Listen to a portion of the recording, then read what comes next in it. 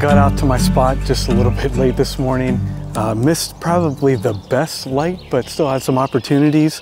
I was able to get a red-winged blackbird singing.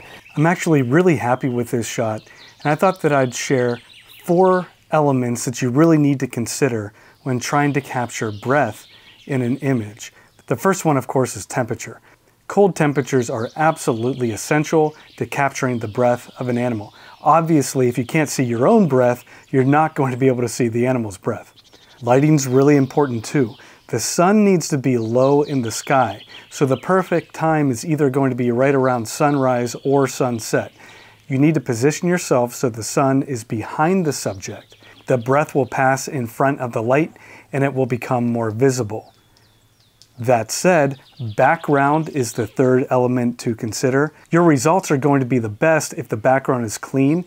A dark background isn't absolutely necessary, but the light color of the light filtering through the breath will likely be more noticeable against a dark background. And then finally, exposure. It's really easy to overexpose these shots, so you're going to want to pay attention to your histogram and make sure that you're not pushing those highlights all the way to the right edge of the image. The subject will likely be a bit dark, but you can raise the exposure in the edit if necessary. It's kind of funny, I've had my 2-800 on my R5 since I got it, really, and I've been photographing at a lake where all of the subjects were pretty far out on the lake, and I thought today that I'd throw my 1-5 back on the R5, and it didn't take too long before I was kind of missing that extra reach that the 2-8 provides. So after shooting some this morning, I've gone back to my vehicle and swapped out my lenses. So I have the 2-8 on again right now, and we're gonna see if we can find some subjects.